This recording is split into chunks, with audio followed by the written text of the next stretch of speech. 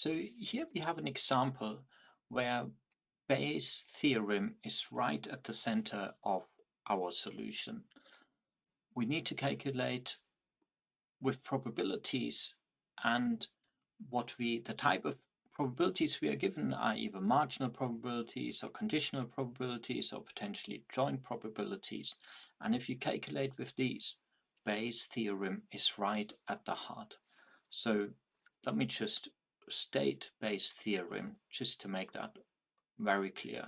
And I'll use notations which doesn't appear in the question, so we have to apply it. So let's say the probability of an event x conditional on y is calculated as the joint probability of x and y divided by the marginal probability of the conditioning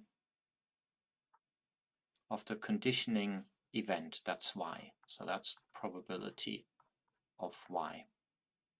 Okay, and of course we could reformulate that and isolate the joint probability on the left hand side of the equation. Then we get the probability of x and y is equal to, and how do we get that? We just need to multiply both sides of the equation with the marginal probability, so we then get the probability of x conditional on y times the marginal probability of y.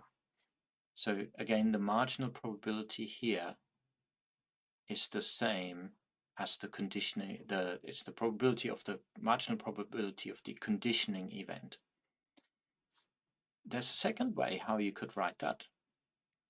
You could turn this around and turn the conditioning around, and then you get, using the same logic, that the probability of x and y is the same as the probability of y conditioning on x times the probability of x. Okay, all of that comes basically, let me just write that here for completeness, from also Bayes' theorem, just turning around the conditioning set.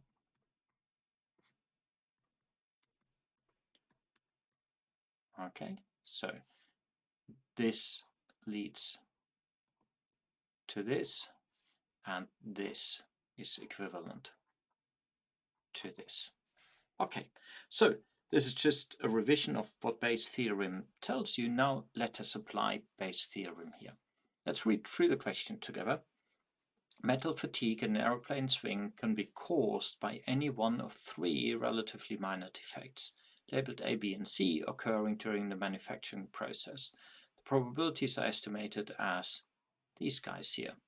Okay, probability for defect A is 30%, probability for an effect B is 10%, and probability for defect C is 60%. At the quality control stage of production, a test has developed which is used to detect the presence of a defect. Let D be the event that the test detects a manufacturing defect with the following probabilities. The probability of detecting a defect D conditional on A, so conditioning on this relatively minor production process defect, is 60%.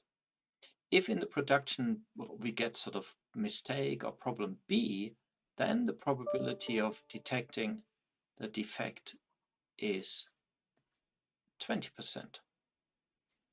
So it's much more difficult to detect a defect. And if in the production process we have problem C, then the probability that we detect a defect conditioning on the problem being C is 0.770%. So this is all just information given. If the test detects a defect, which of A, B, or C is the most likely cause? Okay, and we're also given a hint here calculate these conditional probabilities. So let's just do that. Let's calculate these. So let's start with this. Probability of A conditioning on D. So now this is not the same as this. This is not the same as the probability of D given A. The probability of A given D is very different. So here we now know there's a defect, and we want to figure out, is problem A the reason, given we found a defect. Right? So that is very different to, given there is problem A, do we detect a defect? Right? So that's the first thing you have to understand, that this is very different. So let's apply Bayes theorem. We know we need the probability of A and D divided by the marginal probability of a defect of D. Now, none of these two probabilities is part of our information. Okay, we don't have a marginal probability for D, and we don't have a joint probability for A and D. So that means we need to figure these out, given this information. And let's actually write down, before we do that, these two probabilities down as well. Probability of B given D is equal to the probability of B and D over the marginal probability of D, and then the third one, probability of C conditional on D, is the joint probability of C and D divided by the marginal probability of D.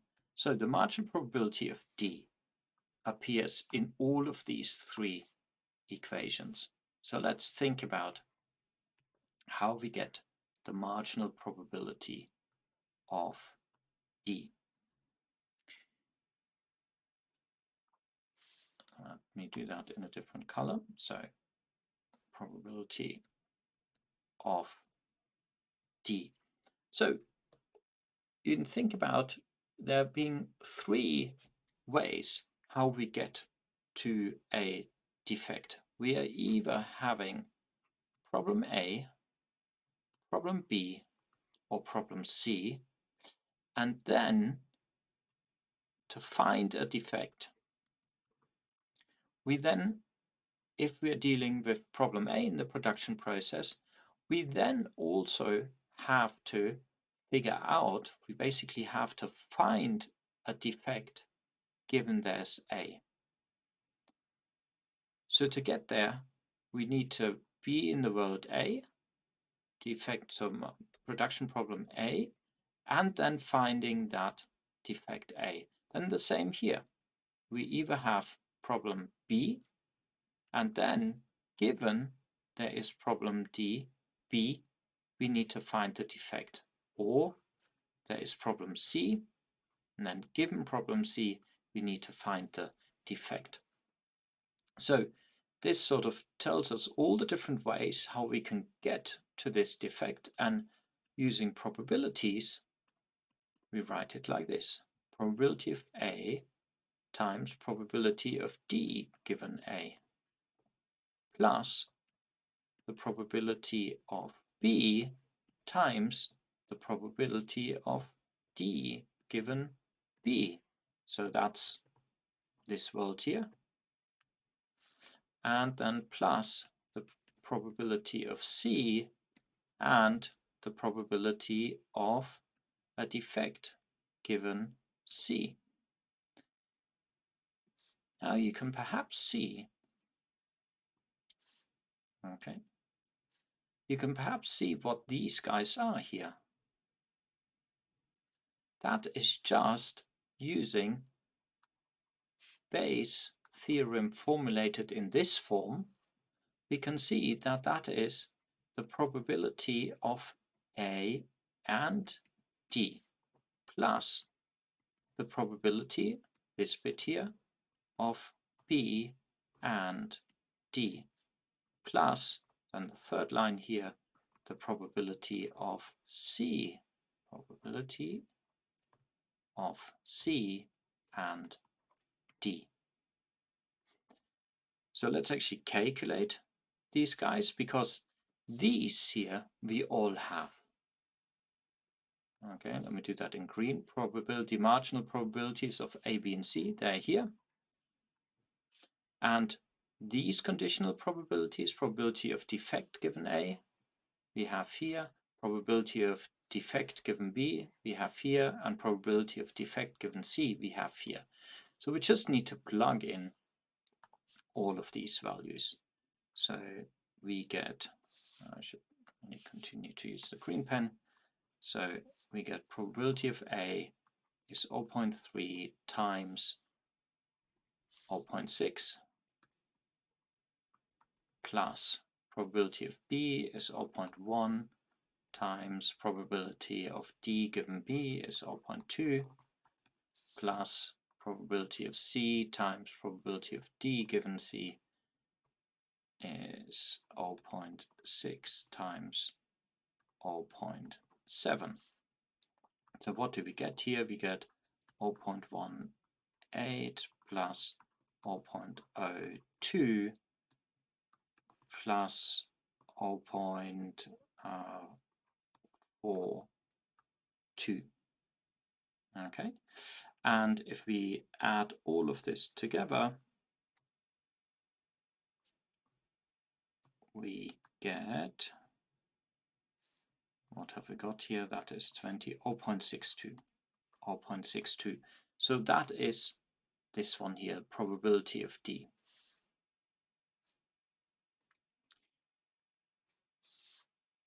And let me use the magic of colors again. Let's use 3 different colors. This value here is this one, probability of A and D, so that's 18%. Probability of B and D, that is 2%. And the third color, let's use gray, the joint probability of C and D is 42%. Altogether, everything is 62%. So now we can go back to the conditional probabilities, which we actually want to calculate, and we can say probability A and D, that is 0.18 divided by 0.62. Then we're having 0.02 divided by 0.62, and we have 0.42 divided by 0.62. Okay, so we can then translate that into percent. That is 0.68. That is 0.29, and this one here is 3%. So now we know, given we have a defect, given our detection mechanism, our test has detected an effect, we know that the probability is highest that the defect is due to manufacturing problem C. Okay, so the probability for that the problem originates with the manufacturing problem C is 68%, given the data we have here.